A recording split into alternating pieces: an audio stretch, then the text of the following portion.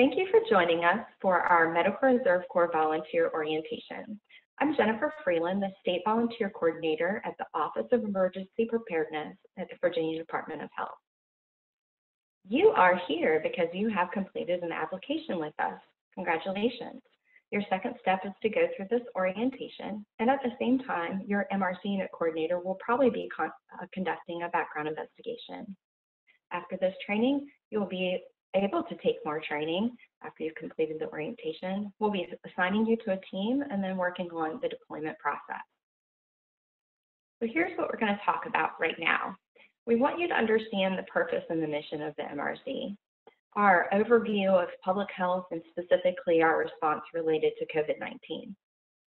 You'll understand your role and policies and responsibilities, protocols regarding your deployment as a Medical Reserve Corps volunteer. And we want you to understand both the Virginia Volunteer Health System and our training system, Virginia Train. We'll then talk about the next steps to move forward and your steps to become a Medical Reserve Corps volunteer. So our program started after 9/11. There were so many people in the community that really wanted to help, much like yourself for this COVID-19 response. But at the time, there was no Medical Reserve Corps program or process to be able to deploy anyone interested in serving in a public health or medical capacity. The federal government created the emergency system for the advanced registration of volunteer health professionals. In Virginia, we call that the Virginia Volunteer Health System. The program that we use to manage all the wonderful volunteers that support public health and emergency response is the national program, in the national program, and it's housed in the Department of Health and Human Services and the Assistant Secretary for Preparedness and Response in the Office of Emergency Management. In Virginia, our program is an entity of the Virginia Department of Health. It's sponsored by our Office of Emergency Preparedness and is housed in each local health district and serves the local health districts. Some of the units are regional units. In Virginia, we have received multiple funding resources to be able to support our program. Different from a Red Cross or a nonprofit organization, we are fortunate that we do not have to do fundraising to support our program. It is 100% funded by local and state and federal resources. Our mission is to engage you as community members, and we want you to be prepared to support ongoing public health initiatives and emergencies throughout the localities in Virginia. We say we're volunteers protecting Virginia's health in many ways. Now, in this presentation, I am not going to have the time to go through all of the long list of things that volunteers do for public health initiatives, because we're going to focus specifically on COVID-19. As you become a more active volunteer in your unit, you'll learn about the great things that volunteers do. Here's your first very important homework. We need you to know who your coordinator is. What we have on the map here are MRC units, and they're broken down by healthcare coalition regions. Now, we as MRC volunteers and our MRC units do not work independently. We are integrated into our public health regions and into our healthcare coalitions. We are a part of a much larger team. So out in the southwestern part of the state, we have the Southwest Virginia MRC with Christina Morris, near southwest with Mary Lou, northwest is Chris. Moving up north, we have Loudon, and Loudon is Francis, and Fairfax is Paula, Arlington is Christina, Alexandria is Ionella, Prince William is Amy, and Rappahannock Rapidan is Jessica, Henrico and Chickahominy, Alyssa, Three Rivers, Johanna, Eastern Shore, Ellen, Peninsula, Olivia, Norfolk, Summer, Portsmouth, Terry, Virginia Beach, Ellen Burgess, Chesapeake's Tom, Western Tidewater is Connor, Richmond City is Kate Bossman, and actually Augustine Doe is filling in Chesterfield, and Brenda Fender is filling in South Central. So we do have a very robust team of 22 Medical Reserve Corps units. This is not the first time that the Medical Reserve Corps has responded to a public health emergency. One of our biggest responses was during the H1N1 pandemic. We used nearly 2,000 volunteers to support over 700 volunteer activities, and the monetary value of their time was over $825,000. I certainly expect that we will probably double that for our COVID-19 response efforts. Volunteers have assisted us with Ebola response, really did a lot of outreach and education for Zika, and continuously support opioid and addiction. It has been a declared public health emergency. Our volunteers teach Revive training, which teaches community members how to use Narcan to reverse an overdose. We also dispense Narcan and do a lot of education out in the communities.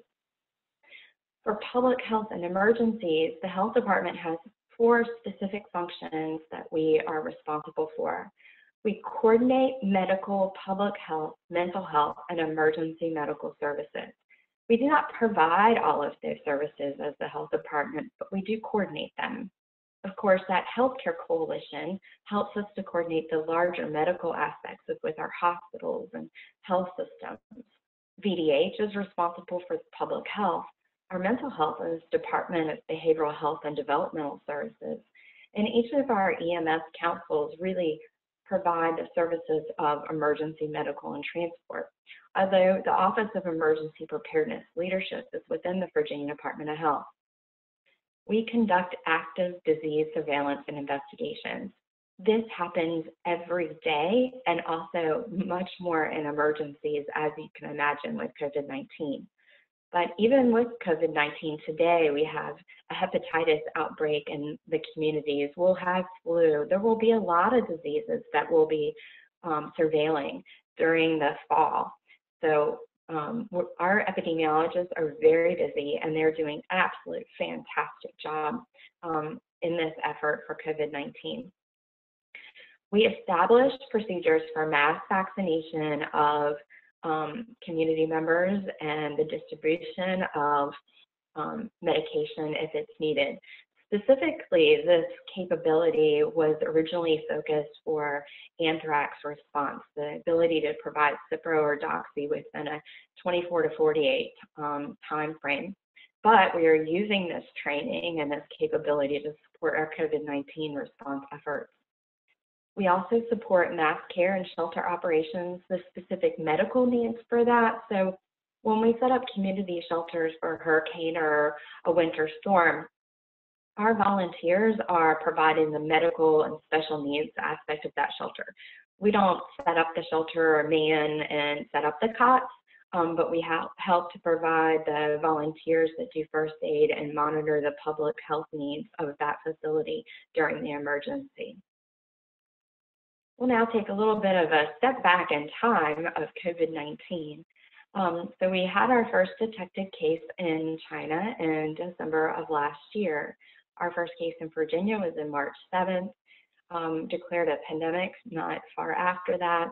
Our governor declared a state of emergency. Then we entered into the stay home order on March 30th. Actually, today is May 15th, and many people are very excited because it is the first day of our phase 1 of reopening in certain areas of the state. I'm not a medical professional, so I'm not going to, during this orientation, give you a true medical diagnosis and description of COVID-19, but the best place for resources regarding Virginia's COVID-19 response and our current numbers in hospitals and long-term care facilities and testing, all of that is on our website. So I really encourage you to take the time to look at our website regularly. So what are we doing as a community to help prevent the spread of COVID-19? Well, with any disease, we always encourage everyone to wash your hands. It's so incredibly important to do this before or after leaving your house, before and after eating. Just more you can wash your hands, the better off that we will all be. We do have some great educational materials that many of our volunteers have used in the past. I imagine that once we continue with the reopening phase, we'll be doing outreach. We have some glow germ kits that volunteers will often use to teach people about how to properly wash their hands. Of course, although we're even reopening, we still want to practice good social distancing. In addition to staying 6 feet apart or staying home if possible to stay safe, it is recommended that community members wear masks when we're unable to maintain the 6-foot social distancing. I hope you've had some time at home and enjoyed your time at home where I stay at work order. Certainly, my backyard and everybody's yards are looking a lot better because people have been using their extra energy outside and taking care of their property. But hopefully you've also been taking care of your neighbors, specifically those that are high risk. Of course, they're individuals that are 65 and older that have lung disease, heart disease, diabetes, or undergoing cancer treatment. If you have one of those neighbors and perhaps they live at home, I hope you've been checking on them, making sure they have food or any necessary supplies and medication, and that you're also checking on your own family members that are at risk. And you know, sometimes they may not be as compliant with our stay-at-home orders or wearing a mask. We hope that you can encourage them to do so. Let's look now at our photo album. I like to be able to share all the pictures of volunteers of the activities we have done thus far for COVID-19. Very early on, at the end of February, our volunteers started to staff our public health call centers. This is a picture here at the beginning of our volunteers in Alexandria staffing a call center. That call center was able to answer, is able, and currently does answer questions from the community, provides referrals from healthcare providers, and answers guidance and questions. Today, that call center looks a little different. They're maintaining 6 feet. There's lots more hand sanitizer and wipes down on tables, and we are very fortunate that we actually have hundreds of volunteers that have signed up to be on our call center team.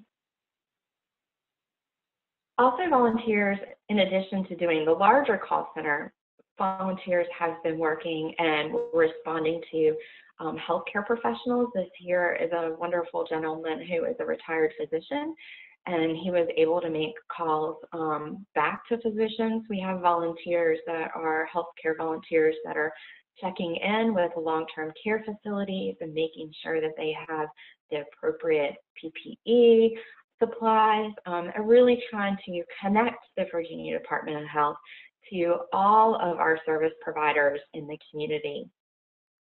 In addition to that outreach, I would say in-reach and outreach, we are really boots on the ground. This is a picture of our Henrico and Chickahominy MRC units canvassing an entire neighborhood. We've identified some areas where there's community members that don't have good accessibility to testing, and so we are trying to encourage them to obtain testing. And one of the ways we've done that is actually walk neighborhoods, hand out flyers, have conversations with individuals, and answer questions. And so you are our public health champions, and hopefully will be a part of helping us to spread our COVID-19 message about obtaining testing, getting vaccinated, covering your cough, and washing your hands. All of those are very important strategies to mitigate and prevent the widespread transmission of COVID-19. We do have some limited virtual volunteer opportunities that we always get questions about, so I wanted to make sure to cover those because perhaps walking your local neighborhood isn't possible for you. We do have a core team of volunteers right now that is working statewide to do contact investigations for the outbreak on the Eastern Shore, and they'll be doing that for several months. We have our volunteers who are doing facility PPE surveying.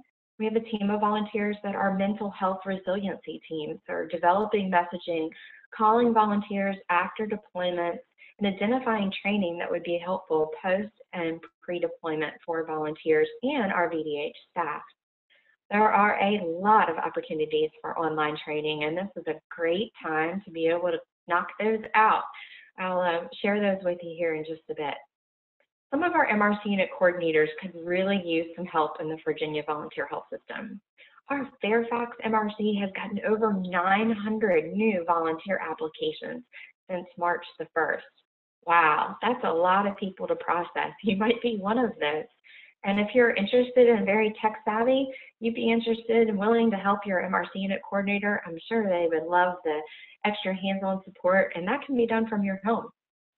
We do have a social media team as well that helps to post information on our Facebook pages and does some monitoring of social media outlets and provides information.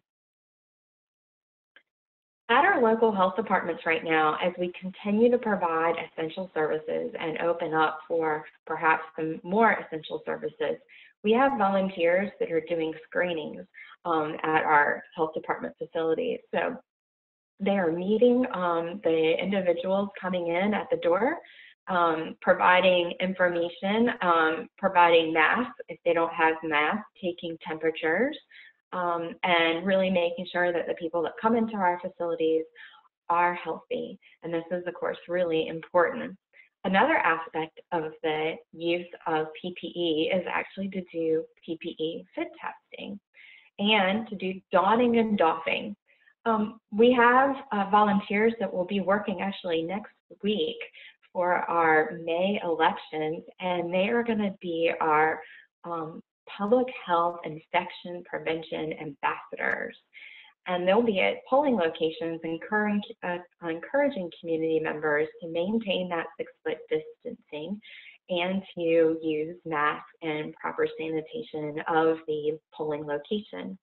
So we do outreach for donning and doffing, but we also go around and make sure our long-term care facilities can properly use PPE, as well as making sure all of our health department and Medical Reserve Corps volunteers are properly fitted for our N95 masks. Here is a picture of 2 volunteers being fitted by our public health emergency coordinators. There's a specific hood that you have to use and solution to make sure that the mask is properly sealed to your face, and this is very important. We certainly want to make sure that you have the appropriate PPE to prevent you from getting COVID-19. And this specific PPE effort pictured here was done for a drive-through point of testing event. This was very early on. This picture was from our first point of testing event in Henrico and Chickahominy. And people drove through. There were multiple tents, and it was a well-coordinated effort with multiple organizations, but 80% of the staff for this effort was Medical Reserve Corps volunteers. In addition to tents, we now, with great, beautiful weather, have open-air point of testing sites. Here are some students from Virginia Tech who are providing point of testing drive-through without tents, and we'll be exploring creative ways for us to provide testing to community members. So let's take a little bit of a shift and look at right now our largest outbreak community facilities that we have in our communities, and that's long-term care facilities. So, you know, as we talked of that vulnerable population earlier, the greatest number of residents at our long-term care facilities are all vulnerable populations. We have a significant number of outbreaks and deaths in our long-term care facilities. And with that, we have been doing point prevalence testing to go in and test all of the residents and the staff members at these facilities. After doing so, often the facilities experience a shortage in staffing, and it's quite critical. Perhaps the staff have to work multiple jobs, and when you work in long-term care facilities, you have to be committed to working in one location.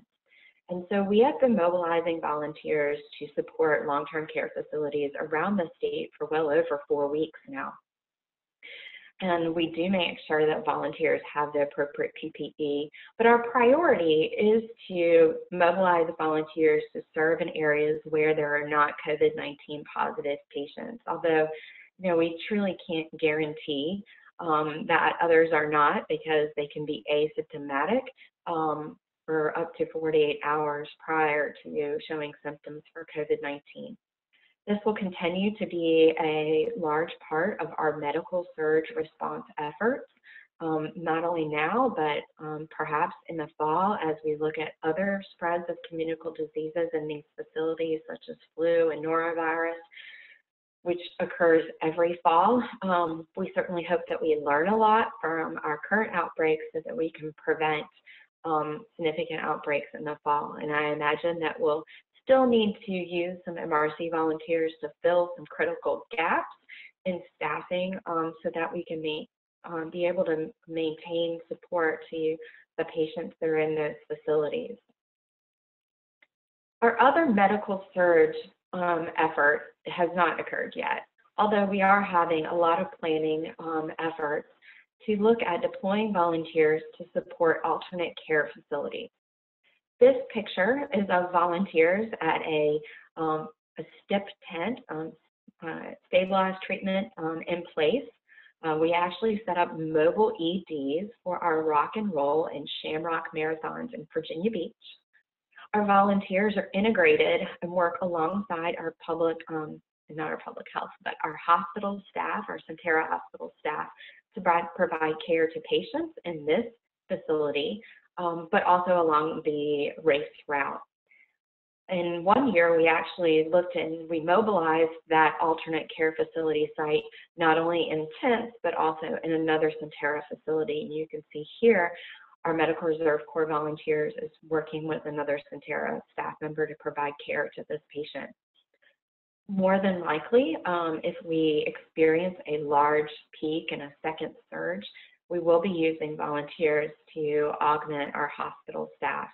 May not be providing direct care to COVID patients, but maybe backfilling in other areas. Not too sure if we'll set up the 3 alternate care sites in the convention centers that we've identified. Certainly we hope not, because that is a worst case scenario. But we like to and need to prepare for the worst and certainly hope for the best. In the future, when we get vaccinations, we will all be very excited to get vaccination. We will be doing mass vaccination efforts. Actually, the picture of the long line here is from H1N1 vaccination efforts in 2010. We do practice every year with annual flu vaccine, the ability to do that point of dispensing, point of vaccination in our communities. Pictured here is our wonderful volunteer, Robin Booth, who's a registered nurse, and this is in Portsmouth. They do this mass vaccination clinic behind a community college, and you can drive through, stay in your car, and get your shot in the arm. I do this every year. They actually time how long it takes. I think it took me maybe 20 minutes to drive through this year. And all of the different vaccination tents that are along in this clinic are all staffed by Medical Reserve Corps volunteers. In addition to the tents out in the community, open air, we also have done where you can drive through and the location is actually in a rescue squad. So we're a little bit, we will do vaccinations at many places come the fall. It might be a community center here. This is pictured in Fairfax County for H1N1. And we'll use it as an opportunity to try to create as much immunity in our community as possible. In addition to, of course, providing the vaccinations, we have volunteers that are willing to be those public health champions and get the message out. Smiling faces of greeting and encouraging and handing out information is a critical part in encouraging people to get vaccinated. That's really what we have on the plate right now. I certainly didn't think that at the beginning of our COVID response efforts at the early part of March, that in May we would be deploying volunteers to long-term care facilities, but that has been identified need. So we'll continue to question, how will we utilize our volunteers? How can we best mobilize wonderful individuals like yourself to support our communities? And the reason why we need volunteers is because we do have a limited workforce. As I mentioned, some of our workforce has to quarantine perhaps for 2 weeks. because they have contracted COVID-19, but also our public health workforce is really limited. So we need volunteers that can backfill our epidemiologists and support our MRC unit coordinators, and to help even support our essential services in maybe the WIC clinics. We still have to maintain our mission in public health, daily public health, in addition to responding to COVID-19. We are fortunate that you have skills and experience that we may not have in public health, that we can harness and utilize to be able to support this effort. Volunteers are incredibly caring about their community. I say that my quote is never underestimate the willingness of a volunteer. I'm constantly amazed by the willingness for community members to do whatever it takes to help someone else. We have volunteers that are driving all the way from Newport News, an hour and a half, all the way up the Eastern Shore to work a long-term care facility. And I just think that is a great testament to the caring nature of our volunteers. And we need that expanding capacity. Pictured here are volunteers from our sesquicentennial celebration of the Battle of Bull Run deployment, where we staffed 10 medical tents. And as you can see, we had basically 3 different types of roles that volunteers were filling. Our first aid role was filled sometimes by non-medical volunteers who completed first aid.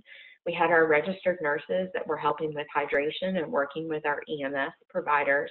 And we had supervisors. And those supervisors didn't necessarily have medical credentials. And so everybody is needed to help put together our testing tents, to help setting up tents, to help moving tables. There's a lot of operations that are going to have to occur in order for us to fulfill our mission to be able to respond to COVID-19.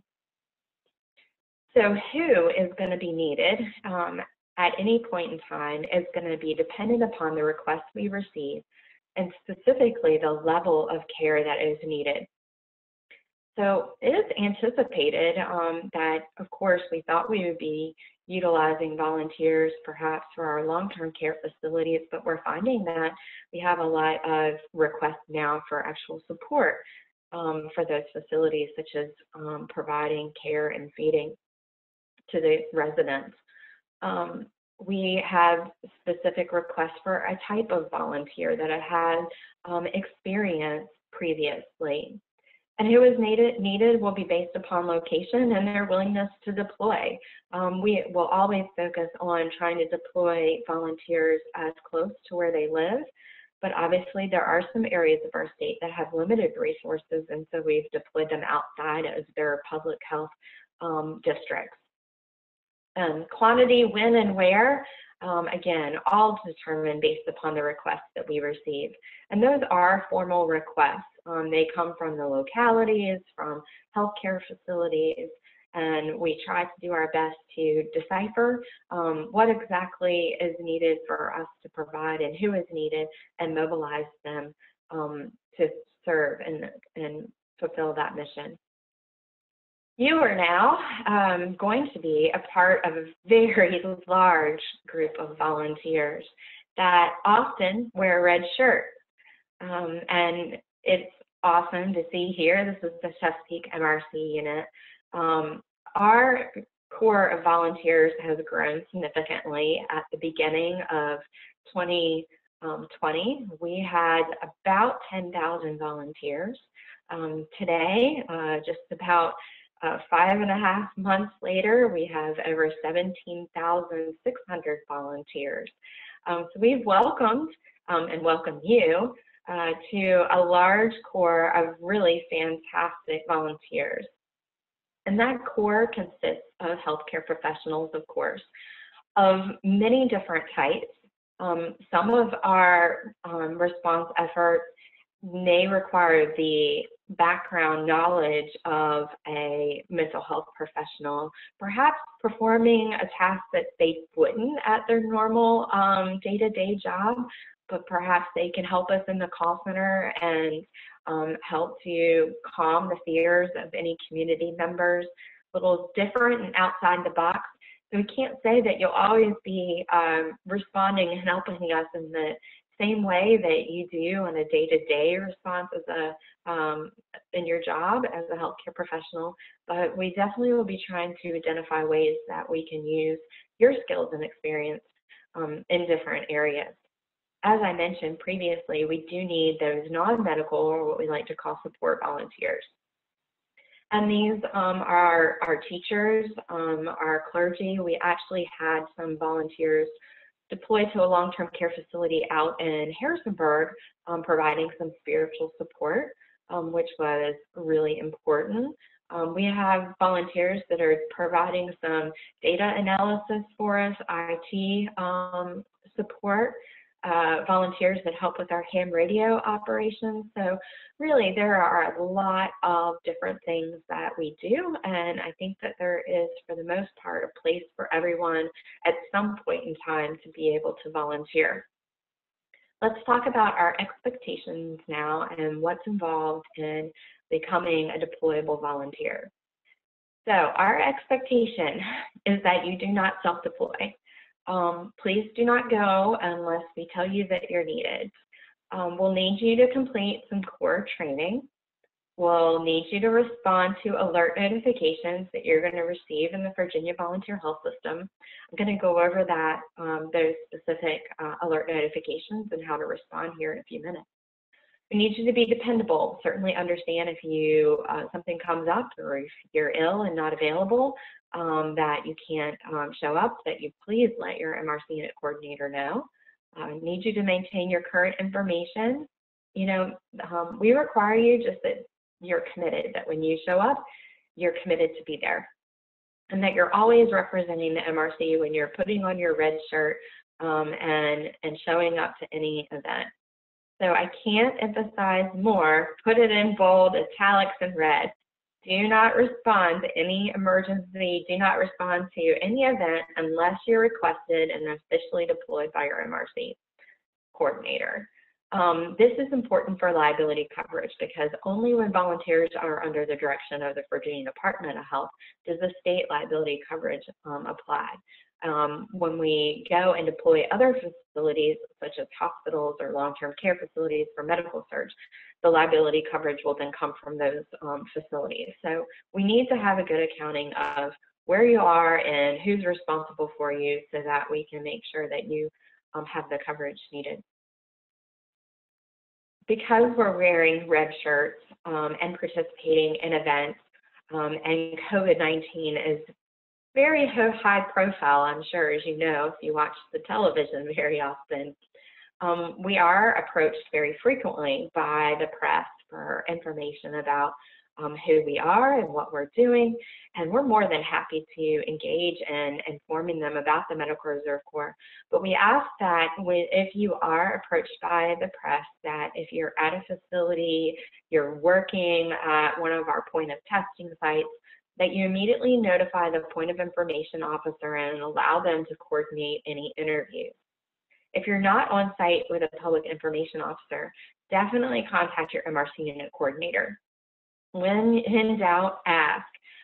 We have been able to facilitate some opportunities for volunteers and MRC coordinators to be on national news, to definitely be highlighted in local news in their communities. And we appreciate everyone's opportunity. We appreciate the opportunity to do that and everybody being willing to do those interviews. When you completed your application to become a volunteer, there was a HIPAA and liability coverage acknowledgement form. That form is actually posted on the orientation page where you received the link for this presentation. If you just go down to the bottom, it's right above any of your handbooks for your MRC units. So, you know, as a volunteer, you're expected to maintain and protect the health information of any of our patients or clients that we interact with. Additionally, as I mentioned previously, we do have fairly comprehensive liability coverage when volunteers are under the direction of the Virginia Department of Health. Actually, additional coverage has been provided by one of the executive orders that has been assigned by our governor as well. So you have that coverage. We do not have workers' compensation coverage for volunteers. Actually, COVID-19 is not considered as one of the things that workers' compensation will cover, even if the coverage is provided. So who has access to your information? Well, your information is managed by MRC unit coordinators, both the local coordinators and our regional MRC unit coordinators. Our public health emergency coordinators and our support staff in the Virginia Volunteer Health System, and my staff and myself as the state volunteer coordinator all have access to your information, but we take very serious the need to maintain your privacy. We don't send out emails with your email address included in it, and we only share your information with people that need to know it for deployment. So whether or not you have a license, whether or not you have a current CPR certification, that's only shared as needed for your deployment. That's kind of our base on the policies and procedures. Let's talk about responsibilities for preparing to respond now. You're going to learn a lot, not only responding, but before responding to an emergency. And we do have a wonderful tool, learning management system, that we utilize to provide online training. And that's the Train Virginia. It is a resource that not only has Virginia training, but has training provided by the CDC and FEMA, a lot of different universities, so it is a collection. What is great about training is it provides you training. It provides you with a lot of resources, perhaps for training that you don't have access to. And if you're interested in professionally pursuing a public health career, this will be a great way for you to get a start and learn a lot more. You certainly can take any training that's on Train, and we do have some training requirements for our specific teams. The good thing is that there are several trainings that do have CEUs, if that's something that would be beneficial to you. Make sure that you scroll down to the bottom of your screen when you look at those trainings, and it'll tell you how many CEUs are offered and what logistical registration requirements are required for you to have those CEUs. You'll always have access to your training records, either in Train or in the Virginia Volunteer Health System. And then you can go directly from Train you can go directly from VVHS to your Train account. What we don't want you to do is to create a new Train account. You don't have one previously before becoming a Medical Reserve Corps volunteer. Then once your application is approved, a Train account will be created for you. I'll talk a little bit about how to log on in just a minute. So the training that you'll need to complete now is our Incident Command System, a National Incident Management System. There are a lot of acronyms, so it's ICS and NIMS. Our Introduction to Mental Health Preparedness, or our Psychological First Aid courses. And then we have some courses for epidemiology and public health, and they're all listed on this website. We have just a base training page, and it tells you about how to log in to your account for Train, how to reset your password, and then has links to these specific courses. When you log into your account in VVHS, you'll come over to the Training tab, and on the Training tab, you can see all the way to the right, there's a button that says Log in to Train Virginia. If you click on that button, it'll take you directly to Train. If your MRC unit isn't correct on this page, you can also choose to change your MRC unit. And actually, your FEMA student ID number is not done through the Virginia Volunteer Health System or Train. You'll have to go to the FEMA website, obtain your training ID number, and then log back into Train and put it into Train. And you can click on the Find More Information about volunteer training, and then I'll take you back to our training page. So how are you activated, and what does it look like to be a volunteer in the Virginia Medical Reserve Corps? Well, when you're activated, you're going to be working with a lot of different partners. And that's the reason for some of the training is that we all have the same base knowledge about emergency response. So here pictured is some of our volunteers that deployed to the inauguration and worked alongside our public health officers, as well as our disaster medical assistance team members and the National Park Service. So we truly integrate when we respond and be a part of the team. Our activation for our responses are, as I mentioned previously, dependent upon our requests.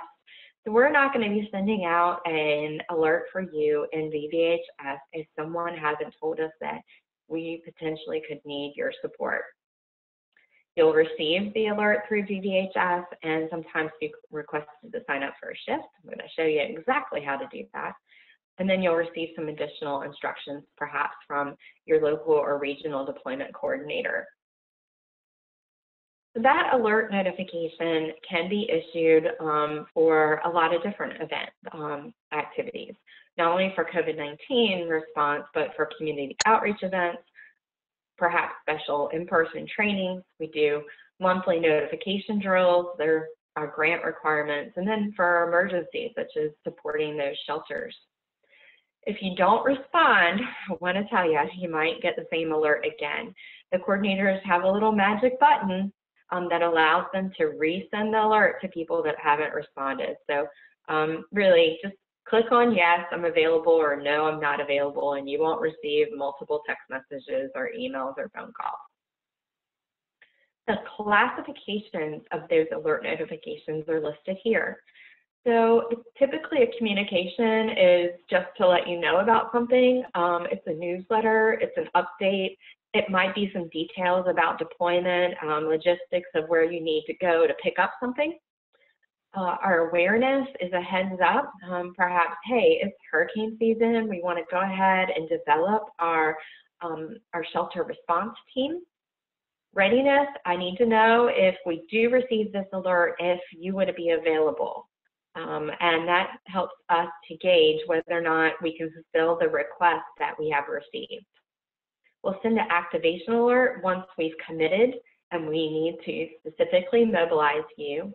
And often right now, our coordinators are using our emergency status. And we use that when we really need a response from you within 24 hours. We use the emergency alert classification. And our deactivation alerts will be sent when we stand down, and they'll probably have details about doing a post-deployment survey and resources for mental health recovery. We're now going to take a step and look into the Virginia Volunteer Health System. You can go to VVHS from our vamrc.org page. You want the shortcut to take you directly there. You go to /VVHS. So when you come to this page, what we do not want you to do is we do not want you to go to that blue button over there that says register as a new volunteer, because you've already done that. I want you to go to the right-hand side of the screen and type in your username and your password where it says please sign in, and then click the sign in button. If you have trouble logging in, you can click the trouble logging in button, and then I'll open up a page where you can reset your password, you can have your username sent, or have your security question sent.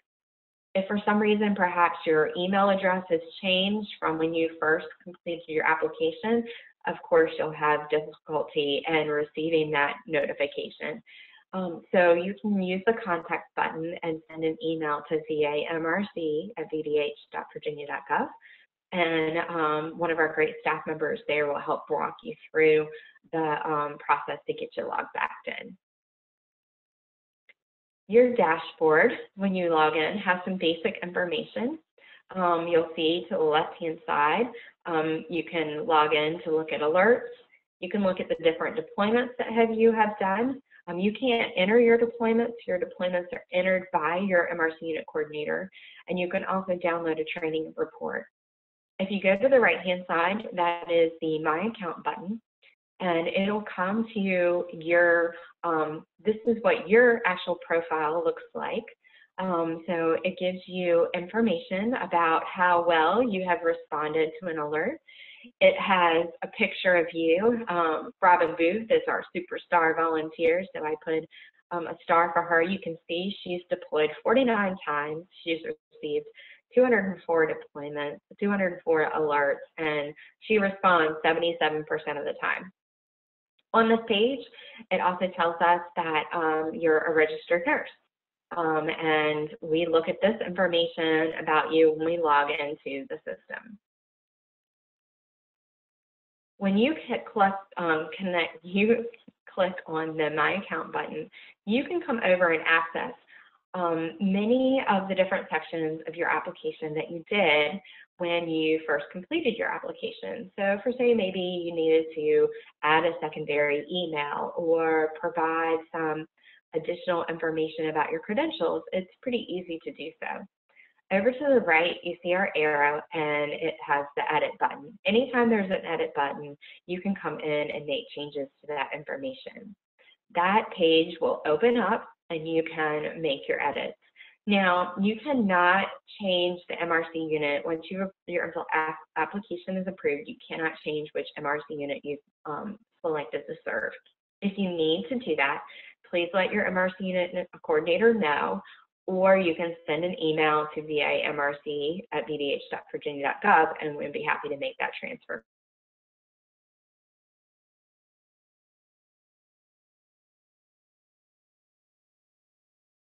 Birth date, your gender, and your race, because all of those data elements are used to submit your background investigation information.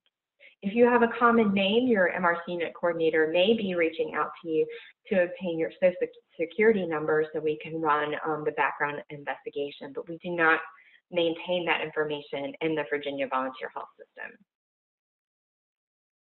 A very important aspect, if you scroll down on that page, is your phone and text alert section. This is how you're receiving your alerts in VVHS.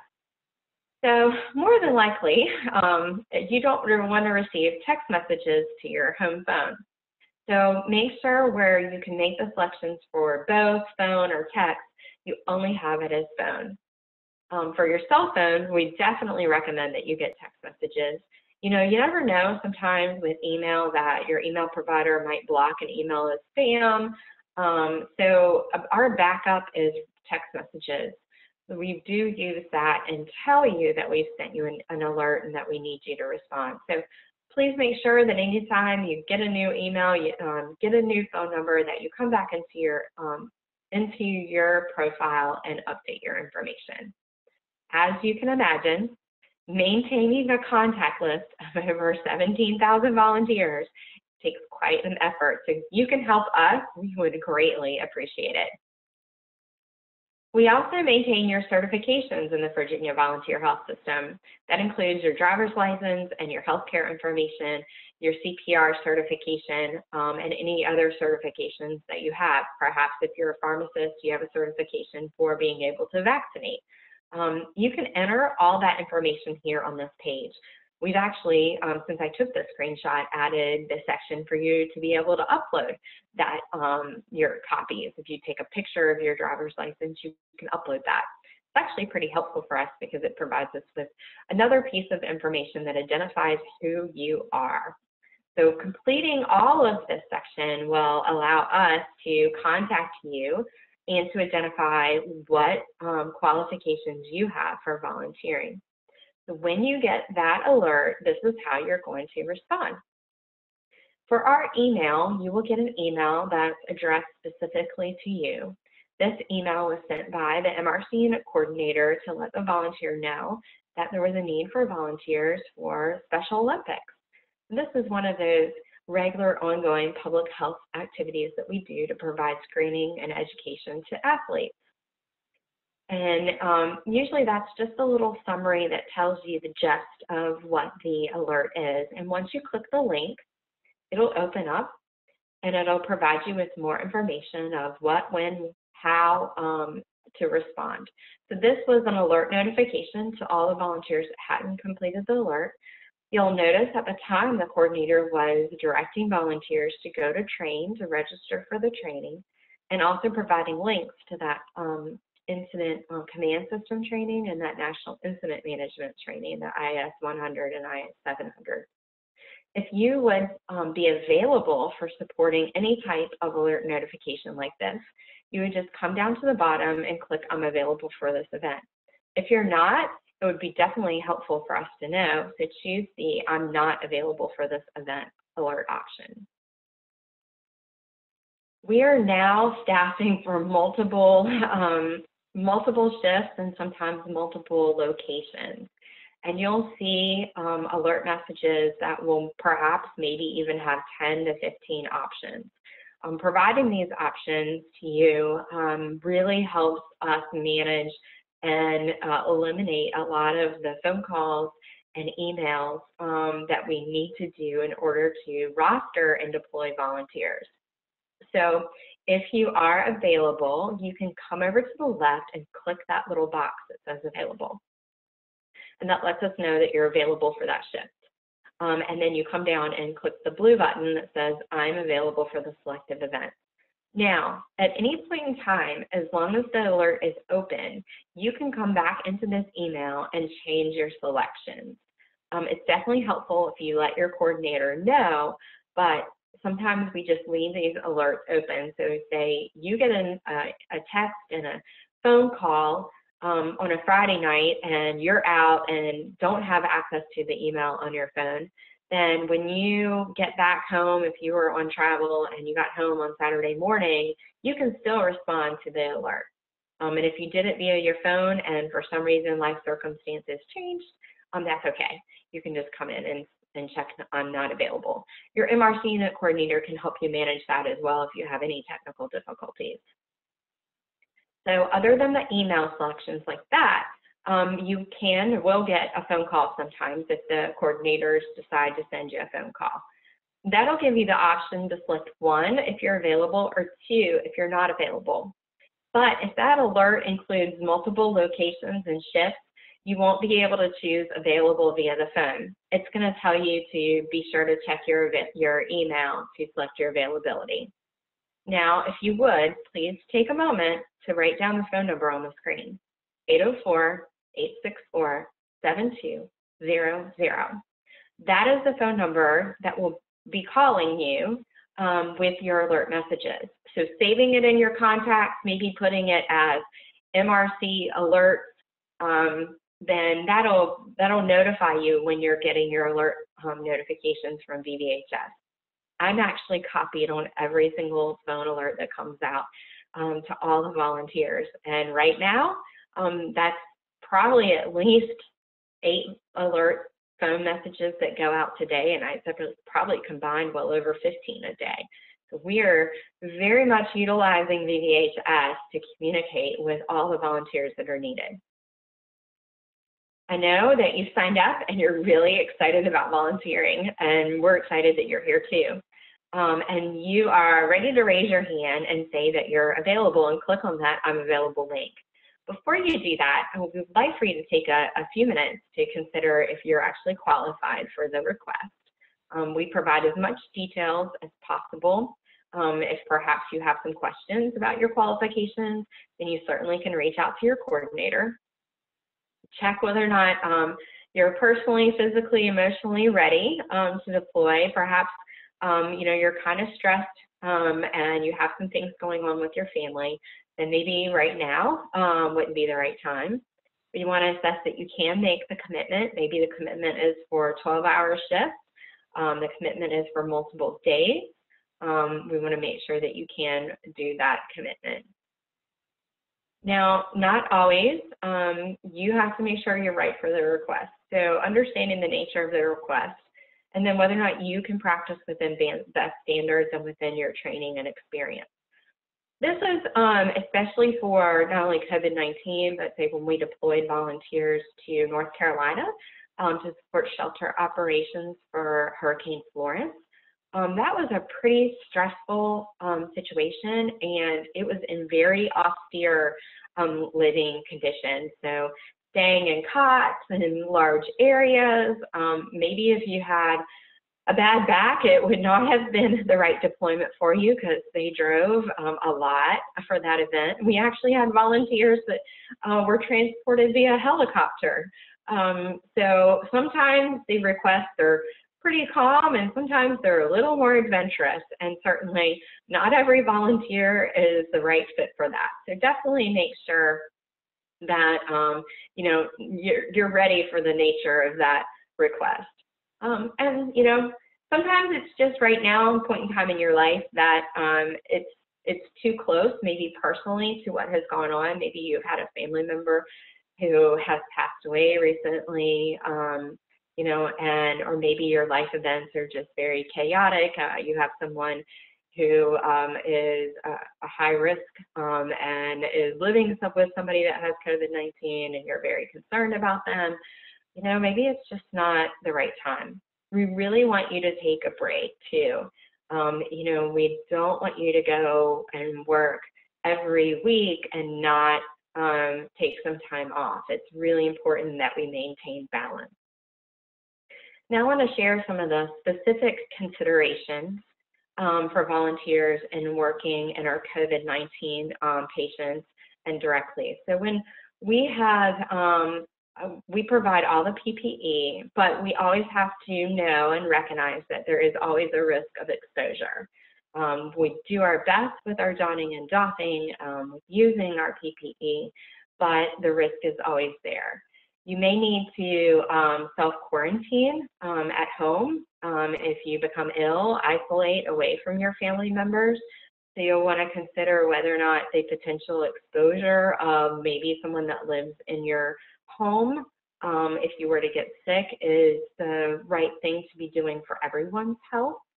If you have direct contact with patients, it's recommended that really you quarantine for 2 weeks after that deployment, or working in any facility with the COVID-19 patients, and you cannot work from one facility and then directly go and work for another facility. You cannot work for 2 facilities at the same time. So certainly with that in mind, it definitely limits our workforce. And when we talk about the long-term care facilities, often a lot of those providers that are in those facilities work multiple jobs. So that's a reason for our shortage of staff there. So after you've made all of those considerations, we want you to know that it is okay to say no. We certainly recognize you are a volunteer, and we want you to feel comfortable that even though you're committed to responding and you really want to be there, that it is voluntary. I know sometimes it says, you know, we're the Corps, and you know, although that sounds a little bit like a military commitment, it's not. When you do go, we want you to represent the MRC, wear your red shirt, your identification badge, and your lanyard, that you follow all of the instructions provided. We definitely need to make sure you sign in and sign out to document hours. We actually, in some MRC units across the state, just launched the ability to log in via a link, a survey. So we have volunteers that are going to be working the polling locations on Tuesday, and they'll be checking in and checking out via a link that they received via text message. So we're going virtual with that as well. Hopefully you'll get job action sheets and you'll receive some just-in-time training. And always wear the appropriate PPE and make sure that you have been properly fit tested for that PPE. Now, sometimes we go, sometimes we hurry up, and sometimes we have to wait. I know we're really excited, but we have to be flexible, semper gumbai, because things change constantly in emergencies. Really what happens today might be changed tomorrow, and those requests will flex and may be needed or not needed. Our work is very rewarding, but it's stressful and it is tiring. Sometimes we have to step outside the box and maybe do things that we hadn't thought we would be doing, because, you know, we just have to all be on a team together. And certainly the benefit of being a Medical Reserve Corps volunteer is that you are on a great large team of your community members that are really dedicated and willing to help others. And often our volunteers build great lifelong friendships. We have a lot of students that get to be mentored by some of our retired healthcare professionals. And you really have that opportunity to know that you've made a difference in the community. So throughout our presentation, we have reviewed a lot, and that's included our purpose and mission for our Medical Reserve Corps, our overview of our emergency response efforts for COVID-19, your response roles and responsibilities and the protocols for our response efforts. We talked about Train Virginia and the Virginia Volunteer Health System, and now let's look at those next steps. So your application is approved. You are working, we're working through the background investigation process. With that, you'll be getting, after that, you'll be getting your identification. We have some COVID-19 Virginia MRC t-shirts. You'll be getting the badge and lanyard. You'll need to go in and complete that online training, and then you'll be mobilized for responses as requests are made. We might get a lot of requests initially, maybe not so for a little while, and then more again. So just be waiting for those notifications, and then for you to be demobilized and be ready for our next response. Most importantly, we want to thank you. Thank you for stepping up, for choosing to be a volunteer for the Virginia Medical Reserve Corps, for choosing to protect the health of the citizens of the Commonwealth. I can't even begin to tell you how amazed we are at how many people have been willing to become Medical Reserve Corps volunteers since our State Health Commissioner, Dr. Oliver, has made the call out, as well as our Governor, Dr. Northam. This has been a tremendous response. And you have now completed the orientation, but don't go yet. We need to take a roll call. And the roll call for that involves you sending an email. You know, we're doing virtually, although I'd like to say hi out there, everybody. We need for you to check in, and we need for you to send an email to training@vamrc.org and say, I attended orientation, Virginia MRC rocks. You can put that in the subject line if you'd like. Be sure to include your first and last name in that email, and we'll make sure the orientation is documented in your profile in the Virginia Volunteer Health System, and that your volunteer knows that you've completed the orientation. So that's the last thing that you have to do to have your orientation completed, and we thank you for joining us for this session.